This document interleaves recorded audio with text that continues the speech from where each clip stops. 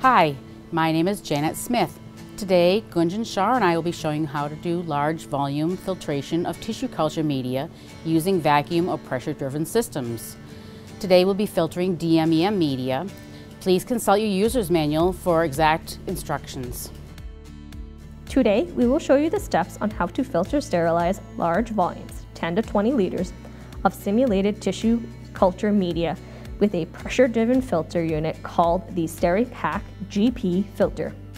Devices containing 100 square centimeters and 200 square centimeters of filtration membrane. Cautions: use operating pressure maximums of 75 psig and at temps below 45 degrees Celsius.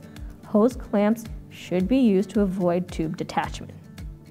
Set up a 10 to 20 liter volume pressure vessel, or alternatively a peristaltic pump could be used.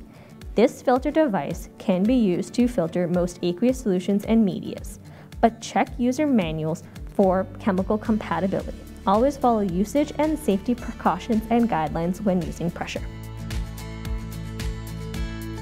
Use a pump drive and pump head that delivers a constant speed of 60 RPM and generation of an average flow of 100 mils per minute. Note, a fixed speed peristaltic pump delivers a maximum flow of 100 mils per minute. Load the pump head with 7.93 millimeter ID silicone tubing.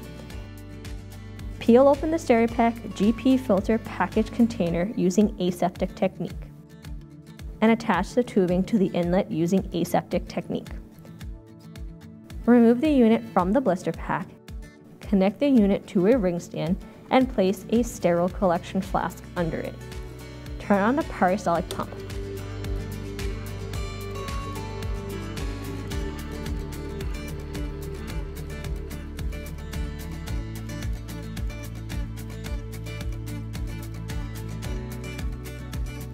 When done, turn off the pump.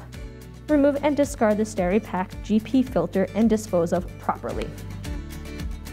If you found this video useful, please subscribe to our YouTube video channel.